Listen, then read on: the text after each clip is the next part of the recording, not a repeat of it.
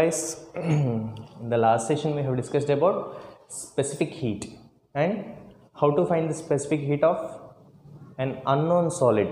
ఈ టాపిక్స్ గురించి డిస్కస్ చేసుకున్నాం మనం. ఇప్పుడు సిలబస్లో లేని ఒక టైప్ ఆఫ్ ప్రాబ్లం గురించి డిస్కస్ చేసుకుందాం. ఓకే, ఇది 10th క్లాస్ సిలబస్లో లేదు. It will be useful in your higher studies are in IIT standards. Okay, చూద్దాం. సమ్ ఏంటంటే, note down the question. A bullet of mass 25 gram is fired out from a gun.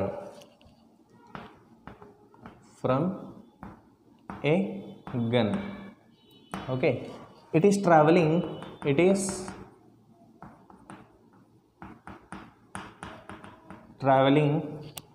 with a velocity. It is traveling with a velocity 50 meters per second. 50 meters per second. Okay, the specific heat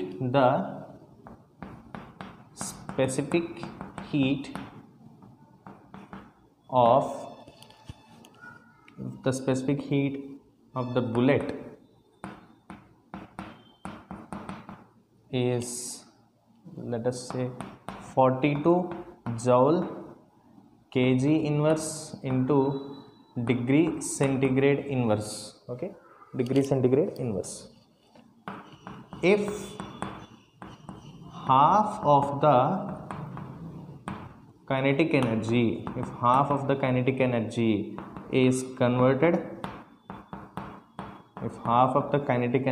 converted into heat energy,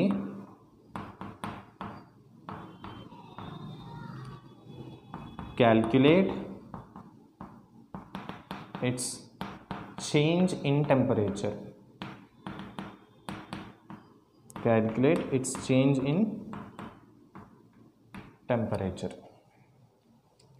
Okay, so this is the question. Let us understand it. చూడండి, ఎప్పుడైనా ఒక bullet fire చేసినప్పుడు ఏమవుతుందంటే దాని లోపల heat energy అనేది generate అవుతూ ఉంటుంది. అండ్ కైనెటిక్ ఎనర్జీ అనేది ముందుకు వెళ్తుందంటే any moving body process kinetic energy ఇక్కడ ఎలా మారుతూ ఉంటుందంటే గ్రాడ్యువల్గా హీట్ ఎనర్జీగా మారుతుంది. ఓకే, సో ఇక్కడ ఏం జరిగిందంటే ఆ బుల్లెట్ ఫైర్ చేసినప్పుడు బాడీ బుల్లెట్ ట్రావెల్ చేస్తున్నప్పుడు ఇక్కడ కండిషన్ చూడండి, half of it's kinetic energy is converted into heat. Okay, అక్కడ మనకి ఇచ్చిన దాంట్లో హాఫ్ కైనెటిక్ ఎనర్జీ ఎలా మారిపోయిందంటే హీట్ ఎనర్జీగా మారిపోయింది. అప్పుడు కైనెటిక్ ఎనర్జీలో చేంజ్ వచ్చిందంటే డెఫినెట్గా there will be A change in temperature, because kinetic energy is directly proportional to absolute temperature. ఇది మనం ఆల్రెడీ డిస్కస్ చేసుకున్నాం.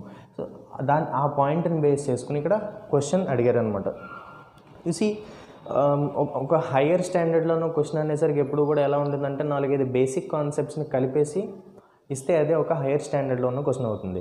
ఇక్కడ ఏం కాన్సెప్ట్స్ కలిపారంటే చూడండి, స్పెసిఫిక్ హీట్ అనే కాన్సెప్ట్ని కలిపారు. అలాగే temperature is directly proportional to kinetic energy, ఈ కాన్సెప్ట్ని ఒకటి ఇంట్రడ్యూస్ చేశారు. ఈ రెండు కాన్సెప్ట్స్ కలిపి ఒక క్వశ్చన్ తయారు చేశారు ఇక్కడ. Okay, and little bit of mechanics అంటే 9th క్లాస్లో మనం చదువుకుంటాం, వర్క్, పవర్ అండ్ ఎనర్జీ, ఆ టాపిక్స్ చదువుకుంటాం మనం. దాన్ని కూడా ఇక్కడ ఇంక్లూడ్ చేశారు. ఓకే, అది ఎక్కడ ఇంక్లూడ్ అయిందో ఒకసారి చూద్దాం మనం అది కూడా. Okay, so this is the question. ఇప్పుడు ఏమన్నారు ఇక్కడ, first of all we have to note down the given data ఏమి ఇచ్చారో డేటా నోట్ చేద్దాం. ఫస్ట్ ఏమిచ్చారంటే ఇక్కడ a bullet of mass 25 grams. Okay, mass of the bullet is 25 gram. Is fired out from a gun. It is traveling with a velocity ఇచ్చారు 50 meters per second. ఇక్కడ చూడండి, power -1 ఉందంటే ఇక్కడ metre by second. దీన్ని ఎలా రాస్తారంటే metre into second power -1 రాస్తారు. అలాగే ఇక్కడ కూడా ఉంది మనకి joule into KG power -1 into degree centigrade power -1. Power -1 అంటే ఇది ఎలా రాసుకున్నాం అంటే joule by KG into degree centigrade. డినామినేటర్లో ఉన్నది న్యూమరేటర్లోకి వెళ్తే పవర్ అనేది -1 రాసుకుంటాం. Is that clear? So don't get confused.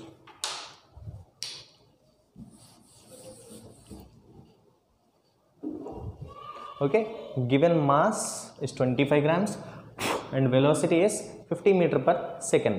Now the specific heat of the bullet is given.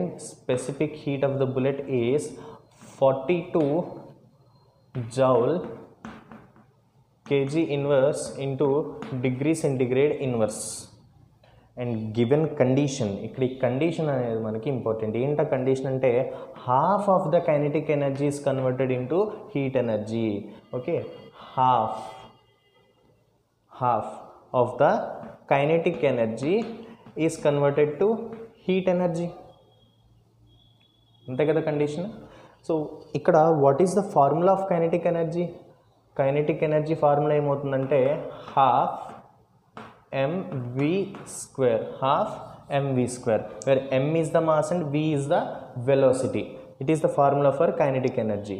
And here half of the kinetic energy means half into half mv square equal to heat energy. And we know the formula of heat energy. What is the formula of heat energy?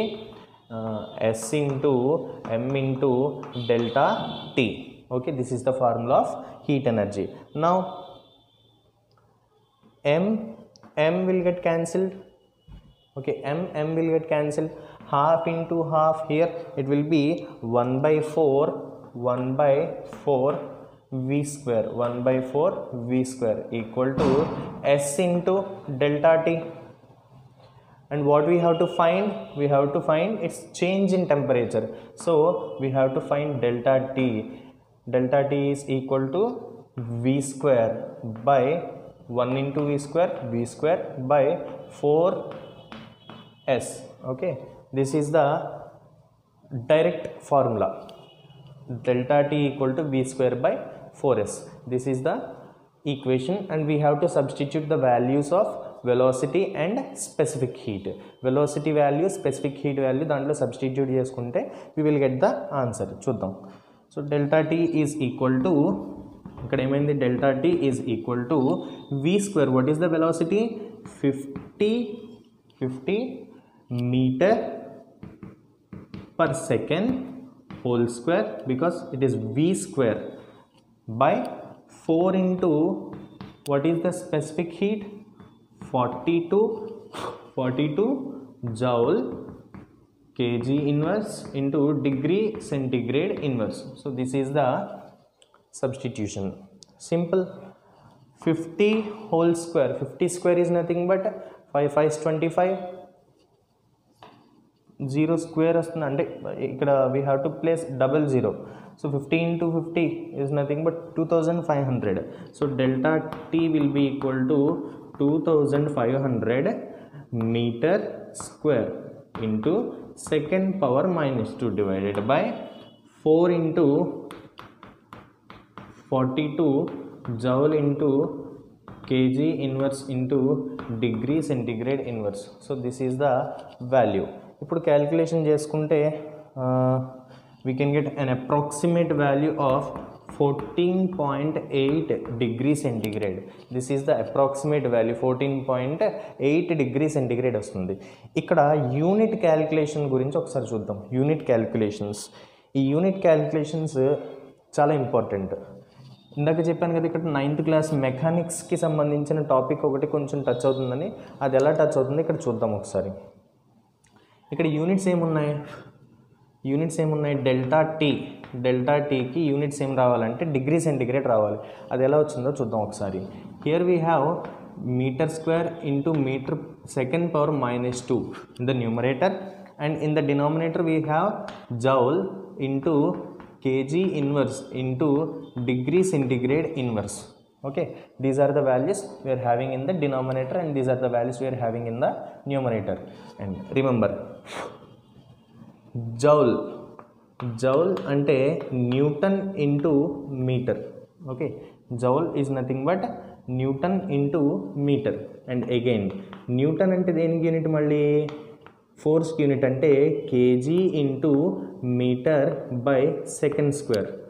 And here there is metre. So metre. So ఓవరాల్గా joule అంటే ఏం రాసుకోవచ్చు, KG into metre square by second square. Joule అంటే KG into metre square by second square. దీన్ని ఇక్కడ substitute చేద్దాం. చేస్తే ఏమవుతుంది, డెల్టా టీకి యూనిట్స్ ఏమవుతాయి అప్పుడు, metre square into second power -2 divided by KG into metre square by second square into KG inverse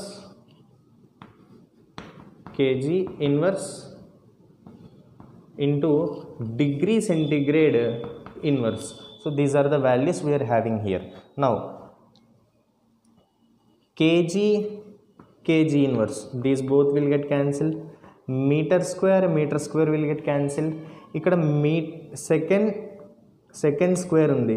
ఈ సెకండ్ స్క్వేర్ ఇక్కడికి డినామినేటర్ ఏమవుతుంది, ఇట్ విల్ బికమ్ న్యూమరేటర్. అంటే ఇక్కడ ఏమైంది, second square into second power -2 divided by ఇంకేం మిగిలింది, degree centigrade inverse. So second power -2 will get cancel. ఇంకేం మిగిలింది, డిగ్రీ సెంటిగ్రేడ్ ఇన్వర్స్ పైకి వస్తే ఏమవుతుంది, degree centigrade power -1 whole power -1 into -1 it will become degree centigrade. So delta T is having the unit degree centigrade.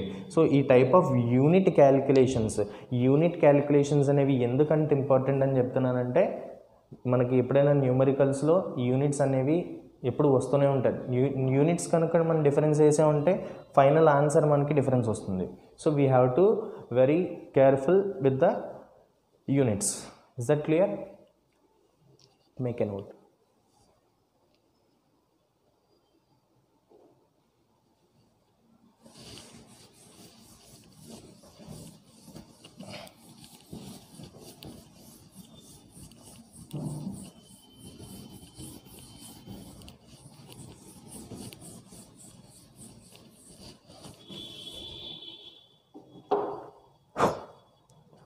So specific హీట్కి సంబంధించి ఈ type of problems కూడా మనం చేసుకోవచ్చు.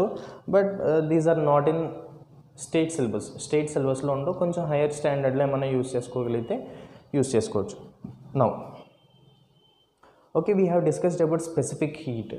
అండ్ ఈ స్పెసిఫిక్ హీట్ అనేది ఎలా యూజ్ అవుతుంది మన డైలీ లైఫ్లో, దీని అప్లికేషన్ ఎలా ఉంటుంది అంటే, స్పెసిఫిక్ హీట్ అనేది మన డైలీ లైఫ్లో చాలా కీ రోల్ ప్లే చేస్తుంది. ఎలా కీ రోల్ ప్లే చేస్తుంది, let us discuss about it.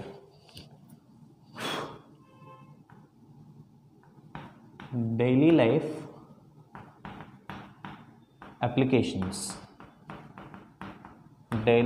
Applications of specific heat. Okay, we have to discuss about daily life applications of specific heat. Clear? ఒక్కసారి specific heat formula గురించి మాట్లాడదాం. So what is the formula for specific heat? We know that Q equal to S into M into delta T. Then what will become S? S equal to Q by M into delta T. Okay na? Q by M into delta T. Consider these to be as constants. Q, M ni మనం constant కింద consider చేస్తే then ఏం రాసుకోవచ్చు, S is inversely proportional to delta T. S is inversely proportional to delta T. అంటే specific heat ఎలా ఉంటుంది, change in టెంపరేచర్కి ఆపోజిట్గా ఉంటుందన్నమాట. ఓకేనా? అంటే ఏదైనా ఒక బాడీకి స్పెసిఫిక్ హీట్ ఎక్కువగా ఉంటే, if a body have high specific heat, then the change in temperature will be low. Okay, if the specific heat of a body is low, then change in temperature of body is high. ఇది already మనం ఒక activity రూపంలో చూసాం. Oil water heat చేస్తున్నాం. ఓకేనా? Oil water ఒకేసారి heat చేస్తున్నప్పుడు ఏమవుతుంది, చేంజ్ ఇన్ టెంపరేచర్ దేంట్లో గ్రాడ్యువల్గా స్పీడ్గా ఉంటుందంటే ఆయిల్లో ఉంటుంది, వాటర్లో చేంజ్ ఇన్ టెంపరేచర్ తక్కువగా ఉంటుంది. ఆల్రెడీ మనం యాక్టివిటీ గురించి డిస్కస్ చేసుకున్నాం. అంటే ఇక్కడ ఆయిల్లో చేంజ్ ఇన్ టెంపరేచర్ బాగా ఎక్కువగా స్పీడ్గా రైజ్ అవుతుంది అంటే దాని మీనింగ్ ఏంటి, ఆయిల్కి స్పెసిఫిక్ హీట్ తక్కువగా ఉంది వెన్ కంపేర్డ్ విత్ వాటర్ తోటి కంపేర్ చేసుకుంటే ఆయిల్ యొక్క స్పెసిఫిక్ హీట్ ఎలా ఉంటుంది, తక్కువగా ఉంటుంది. ఓకేనా, అంటే ఇక్కడ మనం ఏం చెప్పచ్చు, specific heat, general వర్డ్స్లో specific heat will oppose the change in temperature. Okay, specific heat ఏం చేస్తూ ఉంటుందంటే చేంజ్ ఇన్ టెంపరేచర్ని అపోజ్ చేస్తూ ఉంటుంది, టెంపరేచర్లో చేంజ్ రాకుండా ఆపడానికి ట్రై చేస్తూ ఉంటుంది. అంటే ఇక్కడ స్పెసిఫిక్ హీట్ అపోజ్ చేయడాన్ని ఏమంటామంటే ఈ బిహేవియర్ని రిలక్టెన్స్ అంటారు. It is called reluctance. Okay, reluctance. Okay, ఒక టర్మ్ వాడుతున్నారు ఇక్కడ, రిలక్టెన్స్ అనే ఒక టర్మ్ వాడుతున్నారు. రిలక్టెన్స్ అంటే అపోజ్ చేయడం, చేంజ్ టెంపరేచర్లో చేంజ్ రాకుండా ఉండడాన్ని అపోజ్ చేస్తే దాన్ని ఏమంటున్నారంటే రిలక్టెన్స్ అంటారు.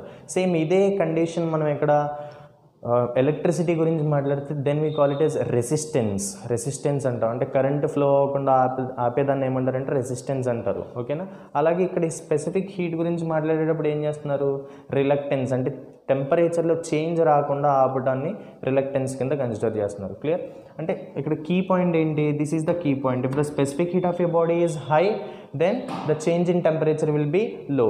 If the specific heat of a body is low then the change in temperature is high. This is the key point. Clear, make a note.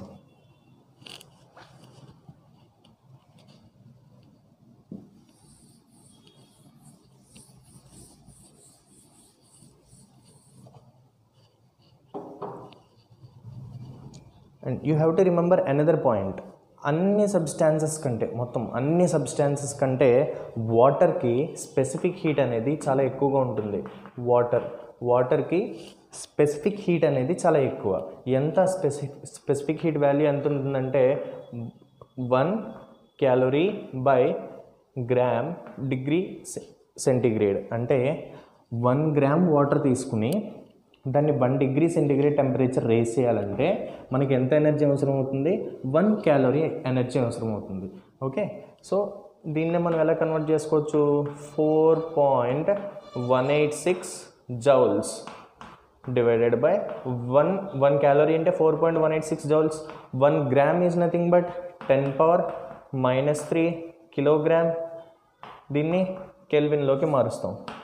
It will be equal to 4.186 into 10 cube joule divided by kg into Kelvin. We can write this as 4186 joule by kg into Kelvin, or we can write as 4.186. 10 cube is nothing but kilo, so kilojoule by kg into Kelvin. Okay, ఇలా కూడా రాసుకోవచ్చు దీన్ని. ఈ రెండు వాల్యూస్లో ఏదైనా వాడుకోవచ్చు. అంటే ఈ వాల్యూ యూజ్ అవుతుంది, ఈ వాల్యూ యూజ్ అవుతుంది, ఈ వాల్యూ కూడా యూజ్ అవుతుంది. ఎక్కువగా యూజ్ చేసే వాల్యూ ఇది. క్లియర్, ఎక్కువగా యూజ్ చేసే వాల్యూ అది. సో వాటర్కి స్పెసిఫిక్ హీట్ చాలా ఎక్కువగా ఉంటుంది. అన్ని సబ్స్టెన్సెస్తో కంపేర్ చేసుకుంటే వాటర్కి స్పెసిఫిక్ హీట్ ఎక్కువగా ఉంటుంది. వాటర్కి స్పెసిఫిక్ హీట్ ఎక్కువగా ఉండడం అనేది మనకి ఎలా యూజ్ అవుతుంది, because we are discussing about daily life applications. Daily లైఫ్లో మనకి వాటర్ యొక్క స్పెసిఫిక్ హీట్ తోటి పని ఉంటుంది, ఆర్ ఎల్స్ వాటర్ కాకపోతే వేరే సబ్స్టాన్సెస్ యొక్క స్పెసిఫిక్ హీట్ తోటి మనకి ఏం పని ఉంటుంది. చాలా చాలా చాలా ఇంపార్టెంట్. ఎలాగో చూద్దాం ఒకసారి.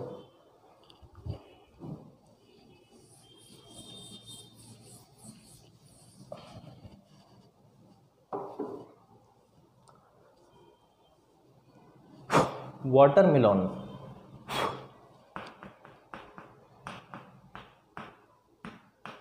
వాటర్ మిలాన్ సమ్మర్లో ఎక్కువగా తింటూ ఉంటాం మనం. ఎందుకు సమ్మర్లో ఎక్కువగా water melon తింటామంటే due to the high quantity of water. Water melon contains high water quantity, అంతే కదా, వాటర్ క్వాంటిటీ ఎక్కువగా ఉంటుంది దీంట్లో. వాటర్ మిలాన్లో వాటర్ క్వాంటిటీ ఎక్కువగా ఉందంటే స్పెసిఫిక్ హీట్ ఎక్కువ. ఓకేనా. వాటర్ క్వాంటిటీ ఎక్కువగా ఉందంటే స్పెసిఫిక్ హీట్ ఎక్కువగా ఉంటుంది. స్పెసిఫిక్ హీట్ ఎక్కువగా ఉందంటే చేంజ్ ఇన్ టెంపరేచర్ అనేది తక్కువగా ఉంటుంది. స్పెసిఫిక్ హీట్ ఎక్కువగా ఉందంటే చేంజ్ ఇన్ టెంపరేచర్ తక్కువగా ఉంటుంది. ఇప్పుడు వాటర్ మిలన్ని ఫ్రిడ్జ్లో పెట్టాం, ఓకేనా. వాటర్ మిలన్ నార్మల్గా బయట ఉంది, అవుట్ సైడ్ బయట ఉంది. దీన్ని తీసుకెళ్ళి ఫ్రిడ్జ్లో పెట్టాం. ఏమవుతుంది? ఫ్రిడ్జ్లో పెట్టినప్పుడు కూల్ అవ్వాలి. జనరల్గా ఏదైనా ఒక బాడీని ఫ్రిడ్జ్లో పెడితే అది కూల్ అవ్వాలి. సో వాటర్ మిలన్ కూల్ అవ్వడానికి ఎక్కువ టైం పడుతుంది. ఎందుకు ఎక్కువ టైం పడుతుంది? Due to high water quantity. High water quantity అంటే high specific heat. High specific heat అంటే లో change in temperature. Change in temperature అనేది తక్కువగా ఉంటుంది. చేంజ్ ఇన్ టెంపరేచర్ తక్కువగా ఉంది కాబట్టి ఇక్కడ 27 డిగ్రీ సెంటిగ్రేడ్ ఉందనుకోండి, normal temperature, room temperature 27 degree centigrade ఉంది. ఇప్పుడు ఫ్రిడ్జ్లో పెట్టినప్పుడు అది మనం లైక్ ఒక 10 డిగ్రీ సెంటిగ్రేడ్కి రావాలి. 27 డిగ్రీ సెంటిగ్రేడ్ దగ్గర నుంచి 10 డిగ్రీ సెంటిగ్రేడ్ రావడానికి దానికి చాలా ఎక్కువ టైం పడుతుంది. ఎందుకంటే చేంజ్ ఇన్ టెంపరేచర్ చాలా స్లోగా ఉంటుంది. అలాగే ఎక్కువసేపు పెట్టిన తర్వాత ఏమైందంటే మొత్తానికి వాటర్ మిలన్ కూల్ అయింది. ఇప్పుడు దీన్ని ఫ్రిడ్జ్లోంచి తీసి బయట పెట్టారు. అంటే ఫ్రిడ్జ్లోంచి తీసినప్పుడు ఎంత డిగ్రీ సెంటిగ్రేడ్? 10 డిగ్రీ సెంటిగ్రేడ్ అనుకుందాం. బయట టెంపరేచర్ ఎంత ఉంది? 27 డిగ్రీ సెంటిగ్రేడ్ ఉంది. అలాగే లోపల పెట్టినప్పుడు కూల్ అవ్వడానికి ఎక్కువ టైం పట్టింది. బయటికి తీసిన తర్వాత మళ్ళీ నార్మల్ టెంపరేచర్కి రావడానికి కూడా అంతే టైం పడుతుంటుంది. అంటే ఇక్కడ కూడా ఎక్కువ టైం పడుతుంది. లేట్గా కూల్ అవుతుంది, లేట్గా నార్మల్ టెంపరేచర్కి వస్తుంది. అంటే ఎందుకు ఇలా జరుగుతుంది? It is due to the presence of high water quantity. Water quantity ఎక్కువగా ఉందంటే దాని మీనింగ్ ఏంటి? It is having high specific heat. Due to high specific heat, the change in temperature is very low. ఓకేనా. Same ఇదే ఇలాంటి concept. ఈ వాటర్కి high specific heat ఉంది అనే కాన్సెప్ట్ని మళ్ళీ ఇంకెక్కడ వాడుతూ ఉంటే సమోసా. ఓకే, సమోసా ఫాస్ట్ ఫుడ్స్లో అది మనం తింటూ ఉంటాం సమోసా. ఓకే, సమోసా తీసుకున్నాం అనుకోండి. సమోసా పైన ఒక కవరింగ్ ఉంటుంది. ఓకే, ఇలా ఉంది సమోసా. ఓకే, దీని లోపలంతా కర్రీ ఉంటుంది. ఓకే, కర్రీ ఉంటుంది. ఈ పైన అంతా కవరింగ్ ఉంటుంది. This is made up of floor తోటి తయారు చేస్తారు, పిండితోటి తయారు చేస్తారు. ఇది కర్రీ లోపల. సో కర్రీ దేనితో తయారు చేస్తారంటే పొటాటోస్ అండ్ ఆనియన్స్. దీంట్లో ఎక్కువ వాటర్ కంటెంట్ ఉంటుంది.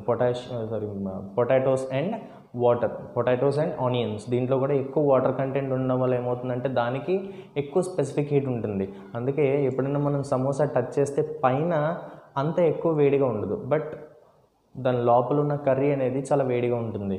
ఎందుకంటే ఇక్కడ ఒకసారి హాట్గా అయిన తర్వాత ఈ కర్రీలో వాటర్ ఎక్కువగా ఉండడం వల్ల ఏమవుతుందంటే అది టెంపరేచర్ తగ్గించుకోవడానికి దానికి ఎక్కువ టైం పడుతూ ఉంటుంది. Due to it's high specific heat. అందువల్ల ఏమవుతుంది, పైన కవరింగ్ నార్మల్ టెంపరేచర్లో ఉంటుంది, కానీ లోపల ఉన్న curry it will be hot when compared with this covering. Okay, ఇది కూడా స్పెసిఫిక్ హీట్కి ఒక రీజన్. ఇంకేం రీజన్స్ ఉంటాయి అంటే most important reason specific heat of water అనేది మన క్లైమేటిక్ కండిషన్స్ని చాలా బాగా ఎఫెక్ట్ చేస్తూ ఉంటుంది. Specific heat of water will effect the climatic condition. ఎలా ఎఫెక్ట్ చేస్తుంది చూద్దాం.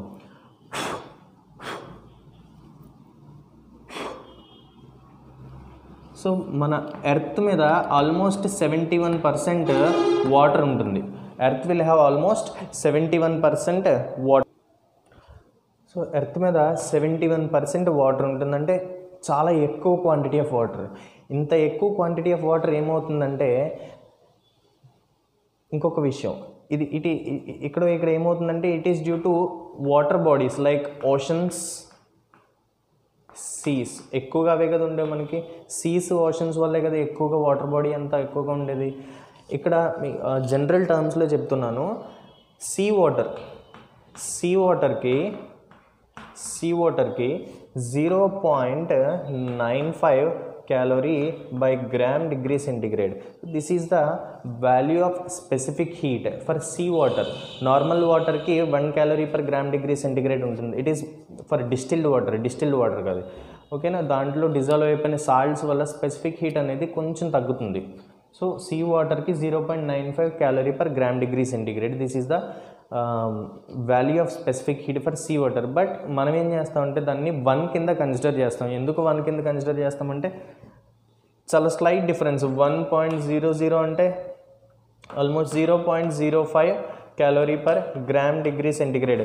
ఇది డిఫరెన్స్, చాలా తక్కువ డిఫరెన్స్. 0.05 అంటే చాలా తక్కువ డిఫరెన్స్ కాబట్టి మనం ఏం చేస్తామంటే దాన్ని 1 కింద కన్సిడర్ చేస్తాం. This is just for information కోసం చెప్పాను. ఓకే, సో ఇప్పుడు ఏం జరుగుతుందంటే 71% వాటర్ బాడీస్ ఉండడం వల్ల ఎర్త్ సర్ఫేస్ మీద ఇవి ఏం చేస్తాయంటే సన్ నుంచి వచ్చిన ఎనర్జీని చాలా ఎక్కువగా క్యాప్చర్ చేసుకుని స్టోర్ చేసుకుంటాయి. ఓకే, ఎక్కువ ఎనర్జీని క్యాప్చర్ చేసుకుని స్టోర్ చేసుకుంటాయి. అంటే దానివల్ల టెంపరేచర్ ఏమవుతుంది, రేజ్ అవుతుంది. ఓకేనా, గ్రాడ్యువల్గా రేజ్ అవ్వడం, గ్రాడ్యువల్గా కూల్ అవ్వడం జరుగుతుంటుంది. సో వాటర్కి స్పెసిఫిక్ హీట్ ఎక్కువగా ఉండడం వల్ల ఏమవుతుందంటే ఎక్కువ ఎనర్జీ స్టోర్ చేసుకుంటుంది. కాబట్టి ఇక్కడ ఓషన్స్ని కానీ Cs are called store houses of earth.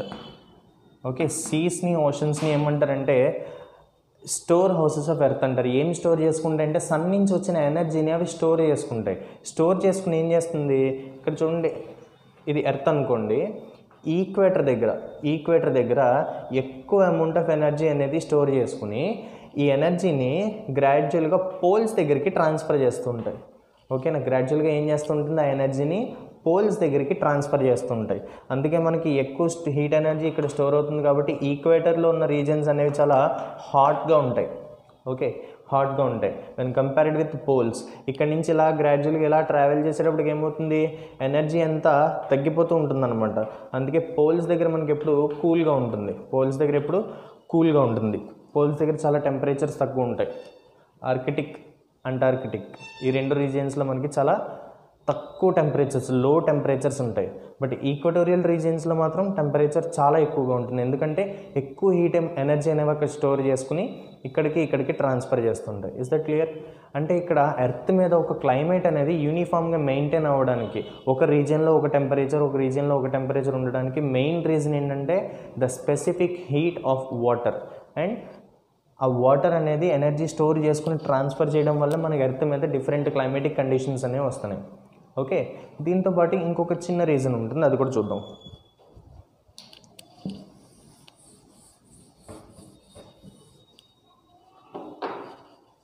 So lower క్లాసెస్లో మనం ఈ వర్డ్ వినే ఉంటారు మీరు, సీ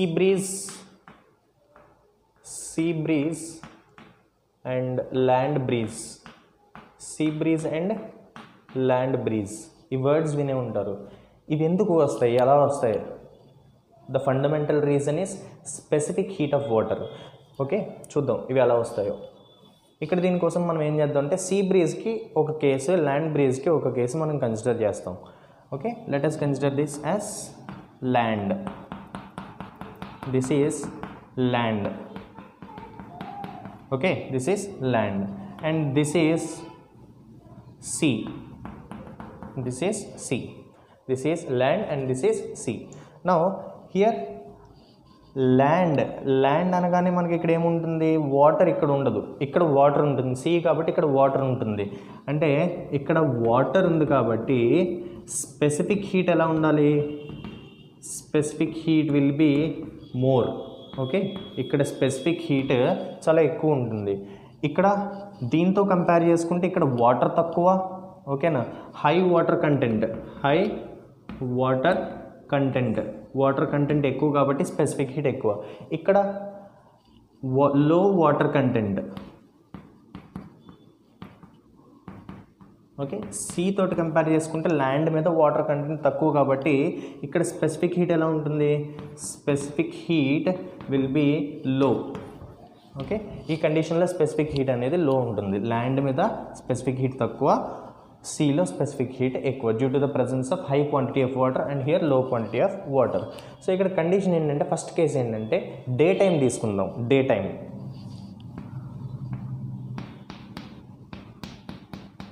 ఓకే, డే టైం. ఈ డే టైంలో ఇక్కడ ఏం జరుగుతుంది, సన్ నుంచి వచ్చిన ఎనర్జీ అనేది ల్యాండ్ మీద పడుతుంది, అలాగే సీ మీద కూడా పడుతుంది. అంతేనా? సన్ నుంచి వచ్చిన ఎనర్జీ ల్యాండ్ మీద పడుతుంది, సీ మీద కూడా పడుతుంది. ఇప్పుడు సీ అనేది ఏం చేస్తుంది, స్పెసిఫిక్ హీట్ తక్కువగా ఉండడం వల్ల temperature change delta T is slow. Change in temperature ఎలా ఉంటుంది, చాలా స్లోగా జరుగుతూ ఉంటుంది. ఇక్కడ చేంజ్ ఇన్ టెంపరేచర్ ఎలా ఉంటుంది, ఎక్కువగా ఉంటుంది. Change in temperature is rapid. Rapid అంటే చాలా ఫాస్ట్గా టెంపరేచర్ చేంజ్ ఉంటుంది. ఇక్కడ టెంపరేచర్ చేంజ్ స్లోగా ఉంటుంది, ఎందుకంటే స్పెసిఫిక్ హీట్ ఎక్కువగా ఉంది. ఇక్కడ టెంపరేచర్ చేంజ్ అనేది అంత ఫాస్ట్గా జరగదు. ఇక్కడ స్పెసిఫిక్ హీట్ తక్కువగా ఉంది, టెంపరేచర్ చేంజ్ చాలా ర్యాపిడ్గా, చాలా స్పీడ్గా జరుగుతుంది. అందుకని ఇక్కడ ఏమవుతుందంటే ఈ ల్యాండ్ మీద ఉన్న ఎయిర్ ఏమవుతుంది, తొందరగా హాట్గా మారుతుంది. ఓకేనా? ల్యాండ్ మీద ఉన్న ఎయిర్ తొందరగా వేడెక్కుతూ ఉంటుంది. ఆ వేడెక్కినప్పుడు ఏమవుతుంది, hot air moves up. Hot air, అంతేనా? హాట్ ఎయిర్ పైకి వెళ్తుంది. పైకి వెళ్ళినప్పుడు ఏమవుతుంది, ఇక్కడి నుంచి దీని మీదకి ట్రాన్స్ఫర్ అవుతుంది అనమాట. హాట్ ఎయిర్ ఇలా ట్రాన్స్ఫర్ అవుతుంది. ట్రాన్స్ఫర్ అయినప్పుడు ఏమవుతుంది, ఇక్కడున్న కోల్డ్ ఎయిర్, ఈ కోల్డ్ ఎయిర్ ఏమవుతుందంటే ల్యాండ్ మీదకి ట్రాన్స్ఫర్ అవుతూ ఉంటుంది. ఓకేనా?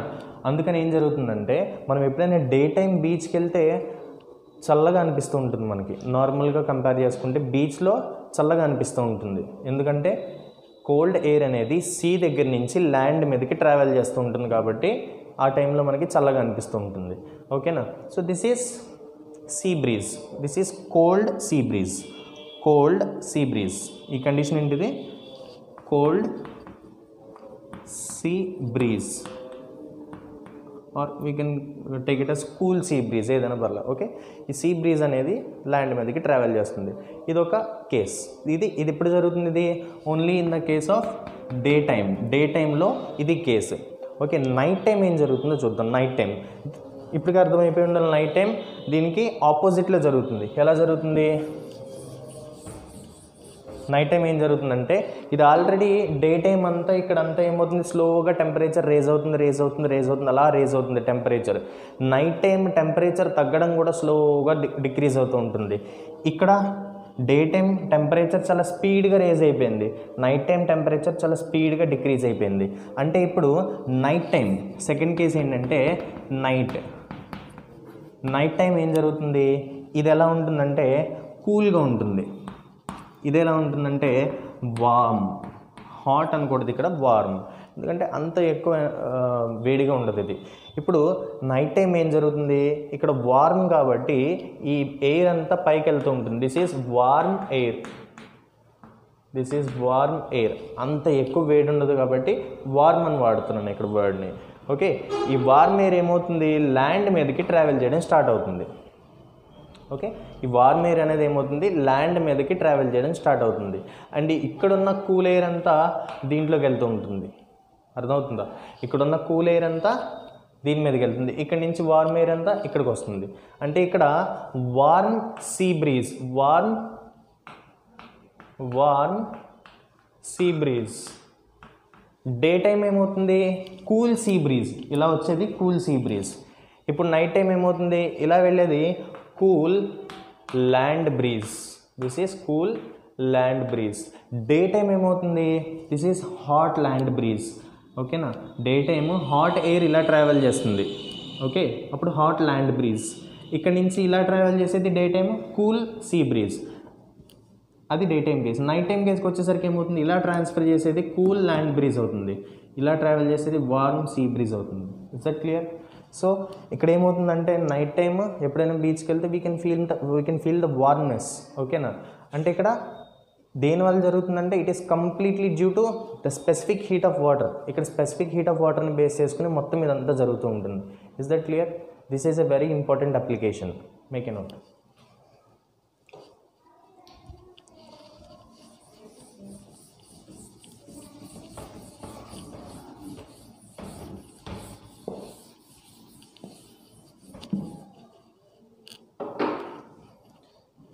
ఇంకేమున్నాయి అప్లికేషన్స్ చూడండి. మన ఇంట్లో యుటెన్సిల్స్ వాడుతూ ఉంటాం ఫర్ కుకింగ్ పర్పస్. ఓకే, ఇది ఒక కుక్కర్ అనుకుందాం, cooker. Okay, this is a cooker and this is handle. This is cooker and this is cooker handle. ఇప్పుడు